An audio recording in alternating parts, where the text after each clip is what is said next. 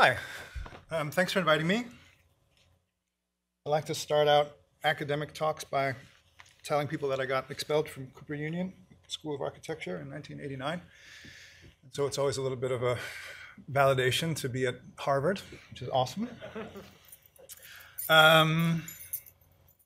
All right, so I'll just dive right in. So the project is about field paper. Some of you know it, some of you use it.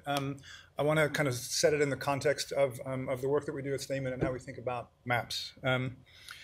So we'll talk about field papers in just a sec, but I just want to talk about two projects that we've launched in the last couple of months to kind of give us a context for discussion, so it's not just a demo. So the first one is, and I'll go through these quickly because I know you're here to hear about field papers.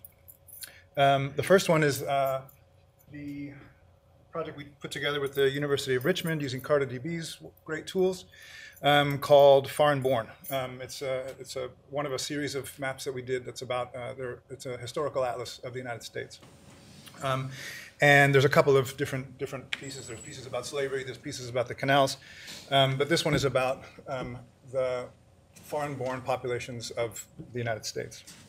So I'll just go through this example. You can do this for every county in the United States, and it shows you where the people that lived there during that decade were born.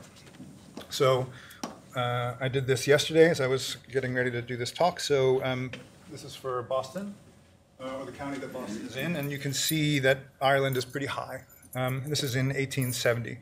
And what I want to do is step forward and go through time and just take a look. I've put a little dot next to Ireland just because it's the one that people I think most strongly associate with Boston. So we're way at the top, and we've got 34%. If you can't read it, it's okay. It's 34% of the county's population was foreign born. Oh, should I do something? Turn it off. Oh. There you go. Okay. Hey, that's good, right? Okay, great. So 34% of Boston is born not in the United States in 1870, which is to be expected, and most of those are Irish by far. And as we move forward through time, you start to see that number change a bit.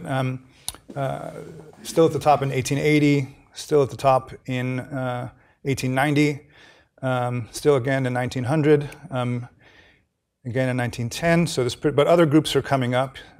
And then there's this great Canadian surge that happens in the 1930s, where for a brief moment the Canadians unseat the Irish as the kings of Boston, and then Ireland comes back up again, and then starts to drop in the 50s. Comes up again in the 60s. There's this kind of jousting, and then the decline starts in the 70s, where we start to get 1980. We start to see more from Italy. Gets more and more until 2010, it drops off the top list entirely. So it paints this picture of an incredibly diverse country over time, and we just start to see. You can start to do things like discover stories inside of this data. You know, we go from a very dominant kind of Irish place to a place that still has a large percentage of its population is foreign-born, 27%, but it's much more ethnically diverse and spread around the world. So the story here is that we're a nation of immigrants. We always have been a nation of immigrants, and it doesn't matter what fucking Donald Trump says. That's kind of one angle on kind of data visualization and mapping, and I want to try and draw a triangle between that and field papers and this other project that we put together just recently called the Atlas of Emotions, a very different kind of map, a map of how emotions work inside our bodies. And so it's less of a kind of cartographic map than kind of more of a diagrammatic map. So for us, the boundaries between geographic map and non-geographic map we think of them both as different kinds of data visualization. It's just that one of them has a geographic component that's obvious and another one may not have a geographic component. So this is a project talking about intensities of emotional states and about how they all sort of fit inside your body. Very different kind of thing. We've got different kinds of actions that come out of our emotions, and I'm happy to talk about that. But the fun part about the project, in addition to kind of sort of restating what it means to be a map, is who the client was. That's me getting design feedback from the Dalai Lama in July. I can tell you that having pitched him on a project, I'm not afraid to ask anybody for money. So if you want me to do that for you, let me know. I took that photo. I just wanted to show you. I mean, any project that I can, any talk that I give that I can show a photograph of the Dalai Lama wearing Mickey Mouse ears is a good talk as far as I'm concerned. So it's a different kind of map. And Paul Ekman is on the left there in this photograph, and he is a psychologist that studied emotion. It's a scientific process for him.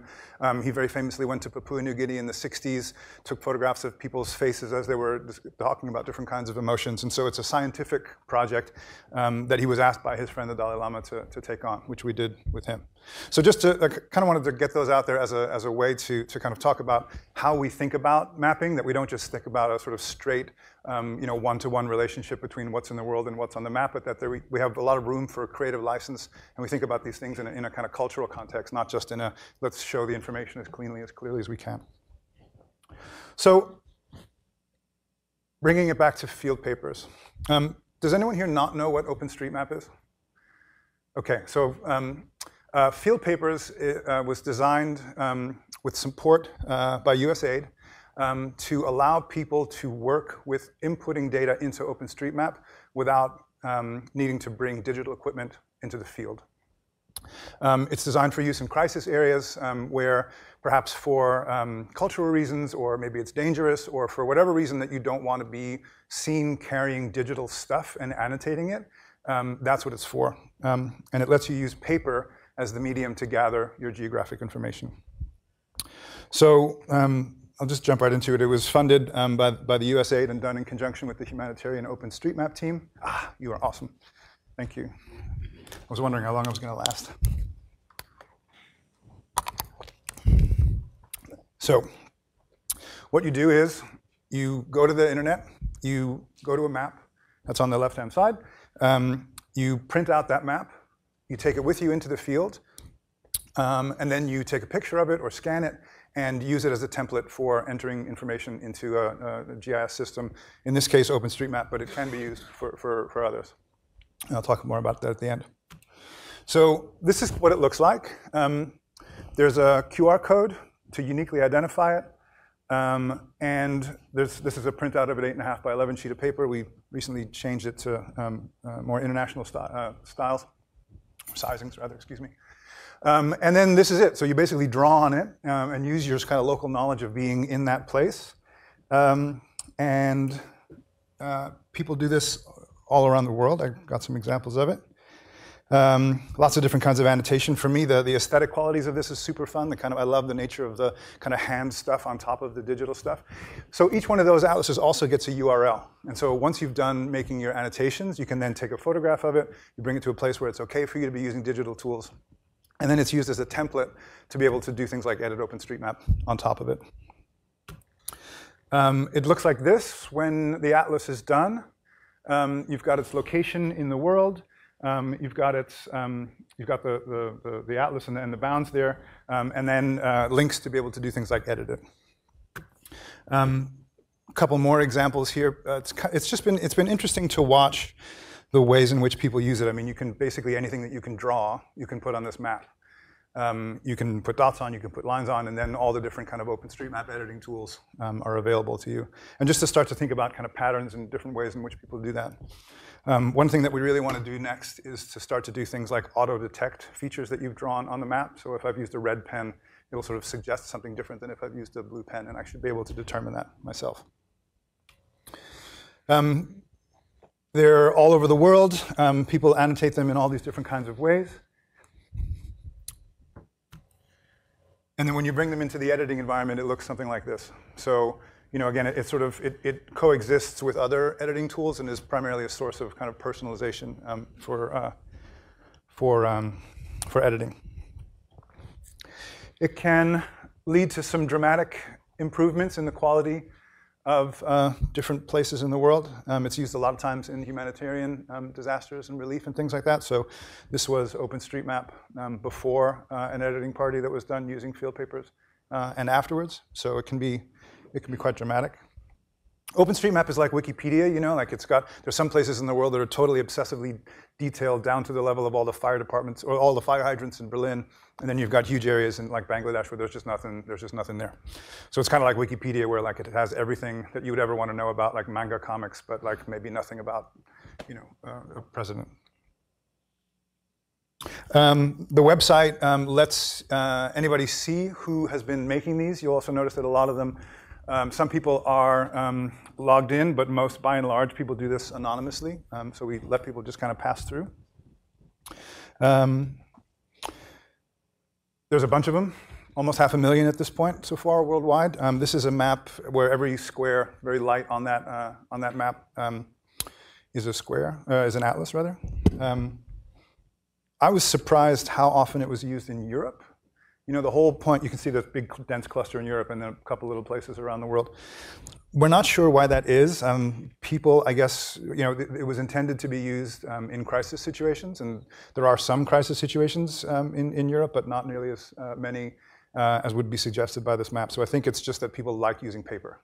And that's one of those kind of like, you put things out into the world and you discover that your use case might be very different. So you always have to be in the process of listening to your users and revising. So we can take a look at how often it's used in Africa. That big bar down at the bottom is in Kenya, but also a bit in North Africa and in the Azores. Really dense cluster. I don't know where this is. Maybe somebody can tell me if that's in South Africa. Okay. Victoria, thank you. There's Kenya, emphasis on Nairobi. Liberia and Sierra Leone. There was a big uptick after the earthquake in Nepal, Kathmandu. Just sort of interesting that there's this kind of, I mean, every time if we regenerate this map, there's a new crisis zone that's appeared on it. So we're sort of incidentally and accidentally generating maps of crisis response around the world.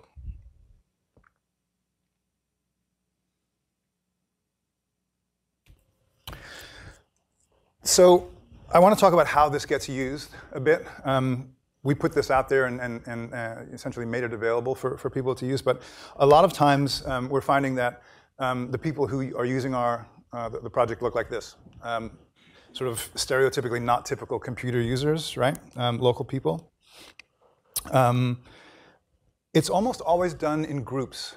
It's very rare that someone will go out on their own and do this. It's part of it is the kind of the mapping party nature of it.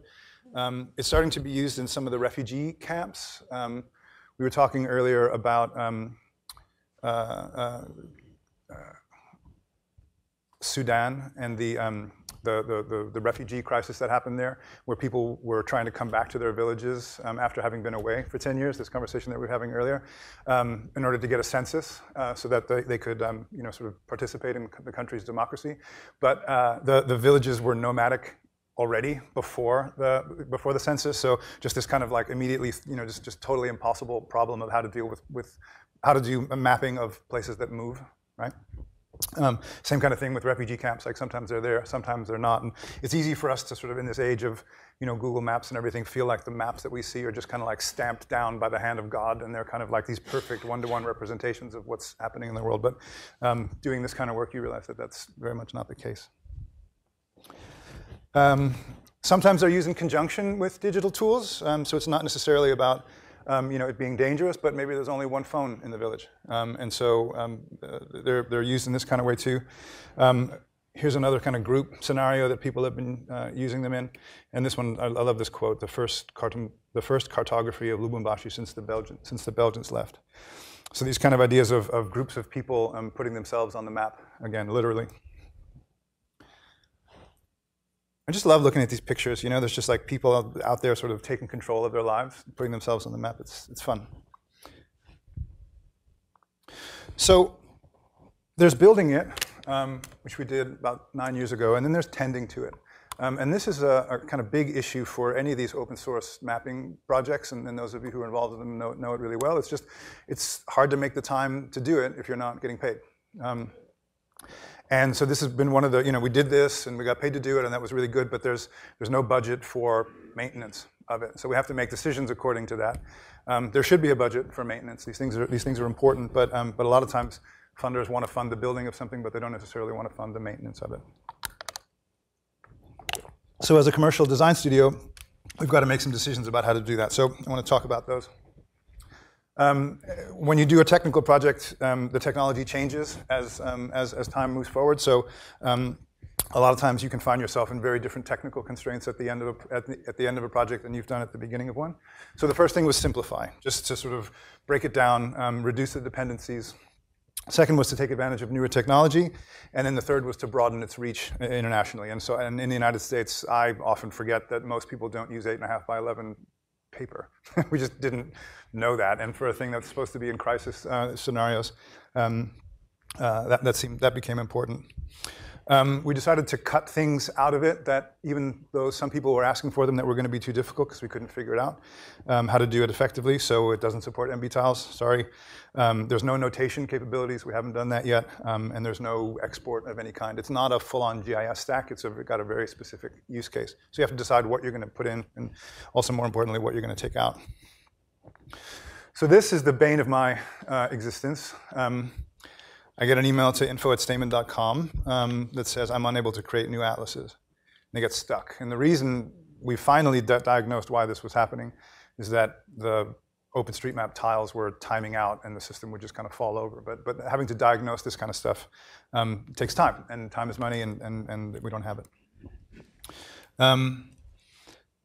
Same kind of thing here. There's no, sort of like we're hiding in obscurity. There's no contact details on the site, but you are down as the builders. So people find us and reach out to us. We need to fix this. We want to fix this. One of the things that we've been doing has been being much more public about the project on these kind of open software platforms with social media.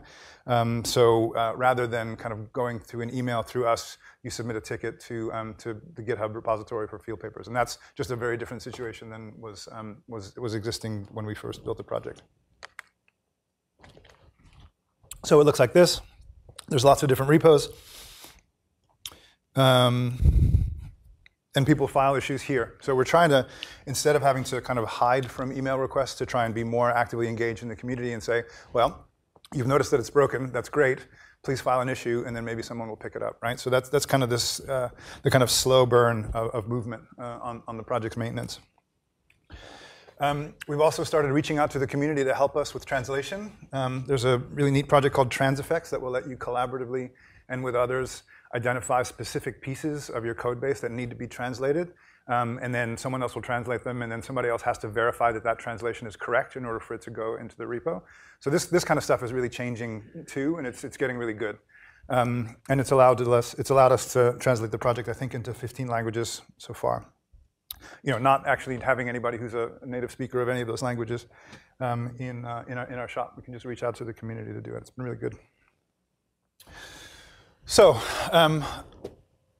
what happens next? The new piece of the project has been sponsored by the American Red Cross, and it's about really putting our money where our mouth is, about putting the world's vulnerable people on the map. And it's called Portable OpenStreetMap. And it's a little technical, but it's fun to think about.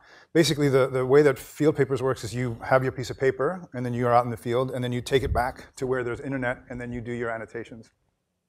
Well, it turns out that there's a good number of places in the world where there just isn't enough internet to support this kind of thing, but you still want to be able to do this work. So what the Red Cross has been funding has been the creation of a set of software and hardware protocols that allow people to take an extract of OpenStreetMap from a place where there is internet access, take that with them into the field, and it just happens on a thumb drive or whatever. Then you've got a kind of localized copy of this, and Field Papers is running on a kind of local server, and that doesn't have to be connected to the internet at all. So all the changes can take place in this kind of very local environment, and then when you bring that flash drive back to the place where there's internet, the syncing happens more or less automatically.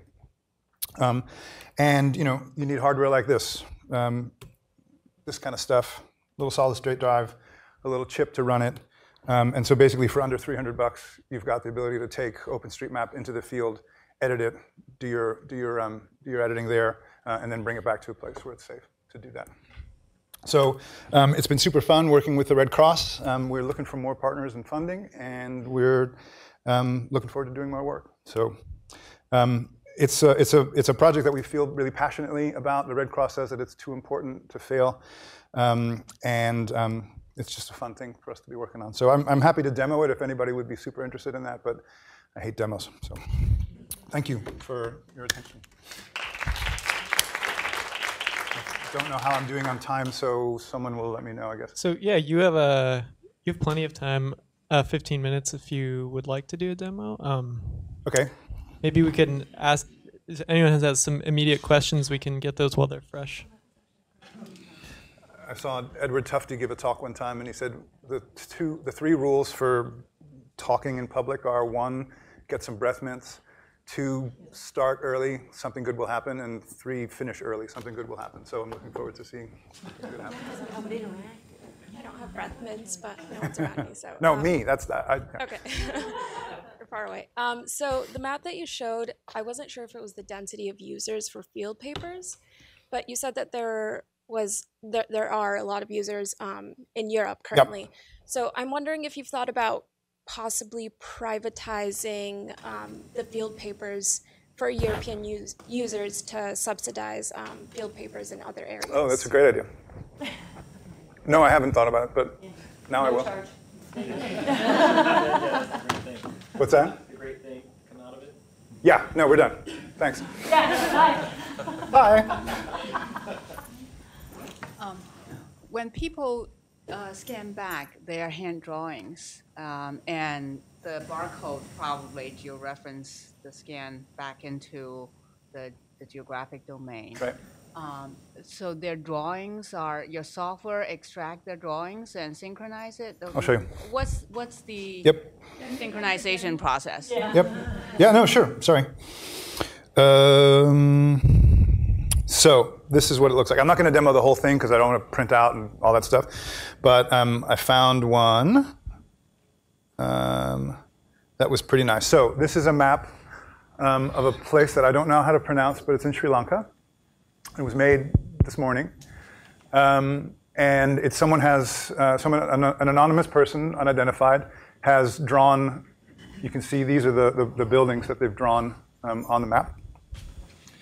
And if I go down here and edit, so there's a number of different tools that you use to actually do the importing into OpenStreetMap, and this one happens inside of it's ID, which is the default OpenStreetMap editor.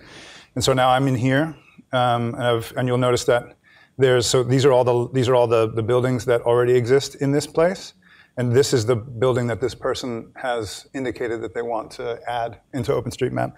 And so what you do is, using their tools, there's a line, an area. I'm not going to do it because I don't want to. It's their spot. You have to trace it. Oh, that's cool. Yeah. So, but how awesome would it be if there was an auto? I mean, this is part of what I'm starting to talk about, really wanting to do. Is like, what if what I want is a little area in the lower right-hand corner of the map that's got a little box, and I can put something in there, like a sticker or make a star or something like that. And then you basically put those all over the map where you want, and then we train the system to look for those, and that's like a fire hydrant or whatever it is, like that type of stuff. You should be able to kind of define yourself what you want to have be auto-extracted, and I think we could do it well enough that it wouldn't automatically add it to OpenStreetMap. It would just sort of. We could develop a system that would, that you can then work with. But so it's this, and then you can see it's inside of some of the other features that are already inside of OpenStreetMap. So and they show up at different zoom levels. So there it is, sort of inside, and now I can access all the other editing environments and stuff. One idea is that before they check out, you let them enter online the examples of features they want to enter and train the system to recognize that. Right. Right, before they go off. Right. Then if they stick to what they trained the system to recognize, then they can come back with. I think we could do there's the auto extraction, which I totally want to do. There's leveraging the community, which I totally want to do. Like, we just don't have any concept of like you're a repeat or power user, and so we might treat you differently, or that you might, there's like that whole line of thinking that you're opening up is something that we haven't even started. But I think also, when we built it, it was more of an experiment, and it's one of those things where it's become something real, and so now we're just like, okay, so now what are we going to do? So it's the pilot that kept going. Yep. So one of the things, expanding on that, it seems like it would be useful when you print out the map, print out a legend. Is somebody writing this down? Can put their I can't. symbols in. So if you have the feature types for OpenStreetMap, or the ones that are included, just print that out, then people can draw in. Right. This is how I'm showing paths. This is how I'm.